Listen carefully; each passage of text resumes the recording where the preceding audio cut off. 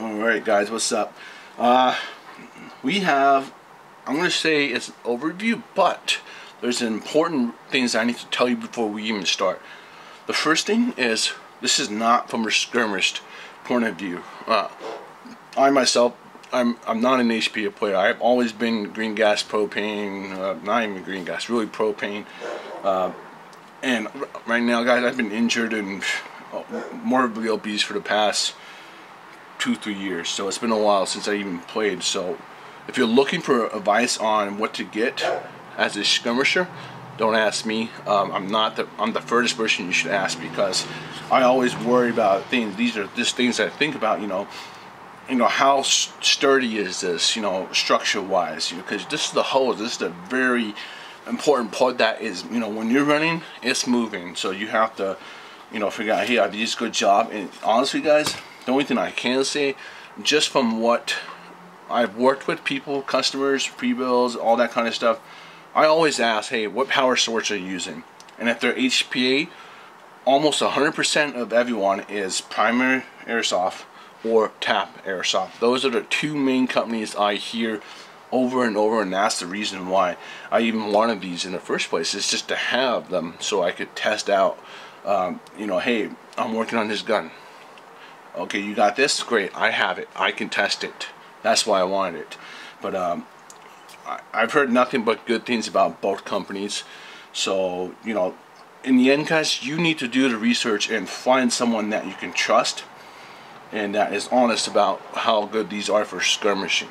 I'm only going to speak on the point of technical aspect and, tech use. I'm going to demonstrate them. I'm going to show you the difference between V2 and V3.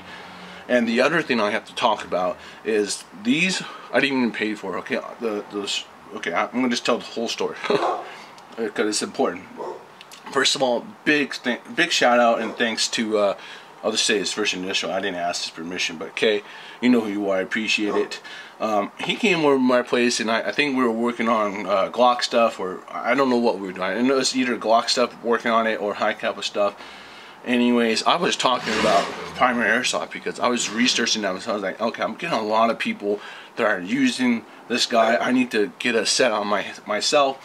And at that moment, he had a V3 and a V2, and he ended up just giving me his V2. I was like, wow. He gave me the murder mag. So, and I know after research and talking to E and the several other guys, big thank you for the help as well, that these were kind of sought out, and this was before they got the C&D, and like the newer ones are kind of shitty, and these were the good ones. And then they were telling me PTS EPM mags are good for this setup. So I was learning a lot, and then he just ended up giving me the whole set. I was like, wow, man. So big thanks to him. I really appreciate it. It's very nice, and these aren't cheap, okay? So but I feel like these are the kind of things you buy once and that's it, you move on. And he said nothing but great things about it too, so that's just another example. You guys gotta talk and ask around. So I started posting on Instagram, and then Primary Airsoft hit me up, and he's like, hey, I got a V3, it's got a couple blemish, and he doesn't want to sell it, and I totally understand that. And I don't even care about this stuff, it's cool.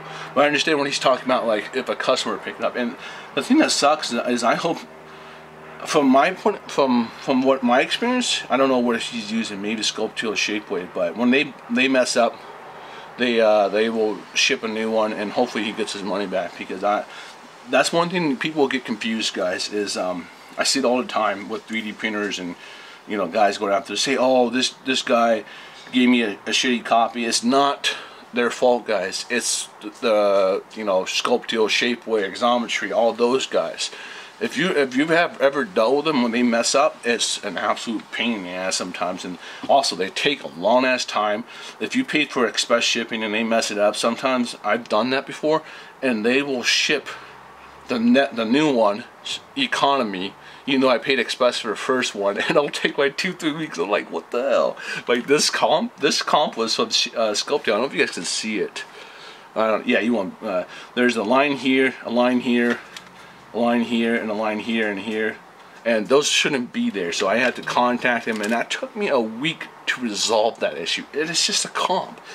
So I feel, I feel for these guys. Like I've dealt with that firsthand. But anyways, he ended up sending to me. I was like, oh shit! Now I have version 2 and version 3. So Big thanks to both of you guys, to everybody that's helped.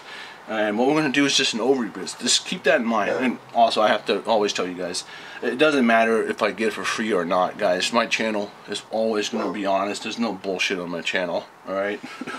I'm proud to say that, and if you check the beginning of my channel from to the end, I'm proud of it. I think I've done a lot, okay? And they also sent these sick. I'm a little jealous of these stickers, right? These stickers are pretty sick, okay? First I thought they were like refrigerator magnets, but they're like this super dope sticker that I kind of want the stickers now. And then his patch. Look at this. It's like super 3D.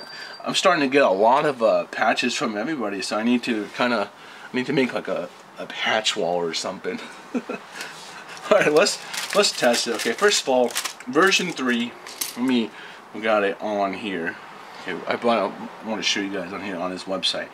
So first of all, his website is Primary Airsoft US, and they're 85. And he's got an adapter for TM or Wii. We have the TM version, so make sure you get the correct one. Yeah, 130 PSI version, 2 versions, and the TM version comes with 2. Okay.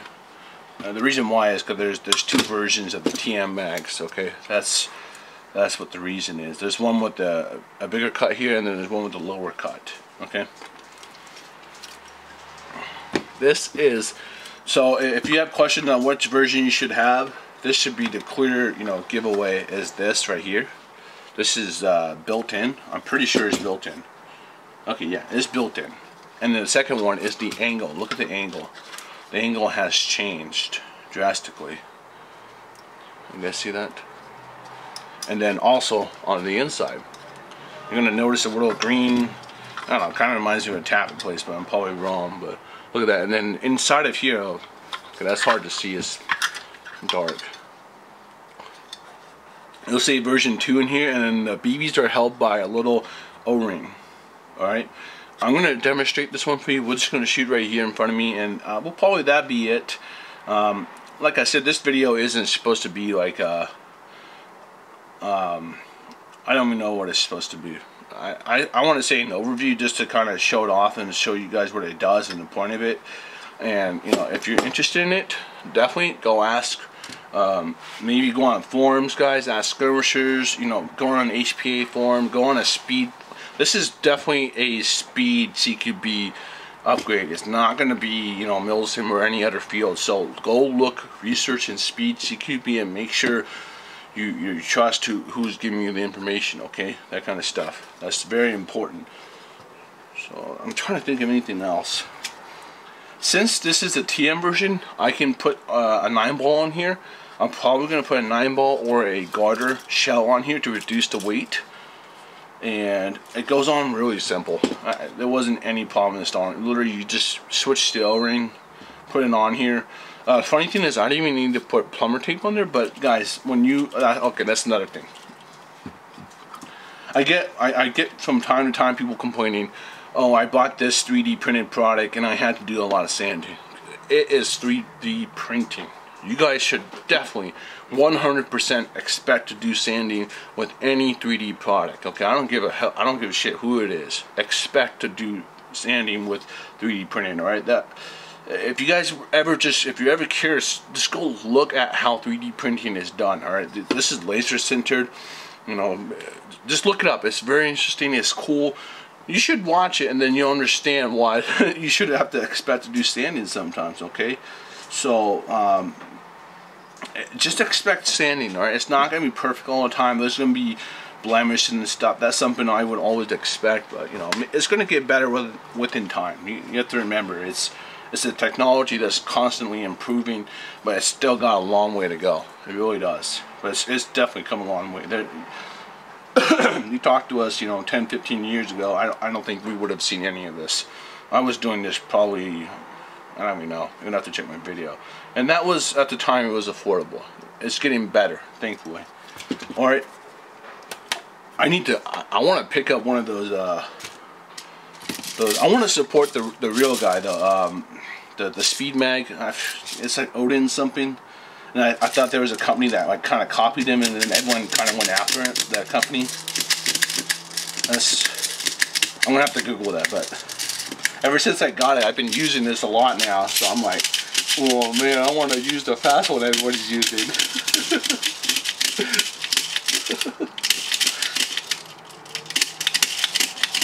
So yeah, so big thanks to everybody that's helped.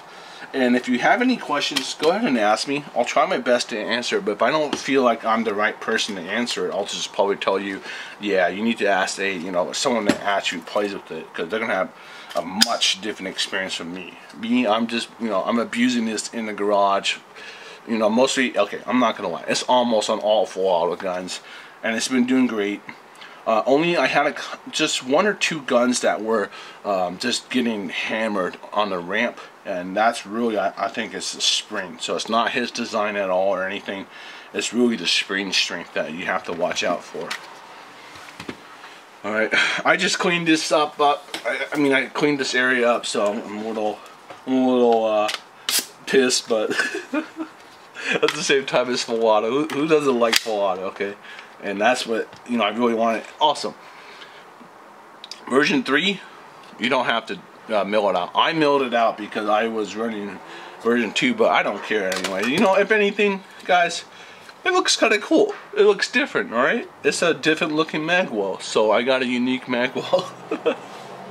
So, if you have a really fat magwell, the fatter than a Gundam, because a Gundam one sits out very far, more so than other average magwells, you might run into issues, and you're gonna have to ask yourself, hey, do I want to sand this part or the magwell? I'm not gonna lie, sand your magwell. I wouldn't want to ruin any structural integrity of this, because this is such an important part, and look how beefy this is, so that that just looks good itself. All right, okay.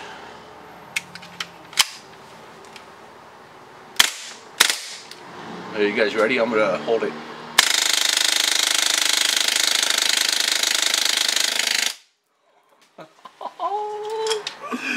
Oh shit! Yeah, baby. Alright, that's the primary airsoft mag.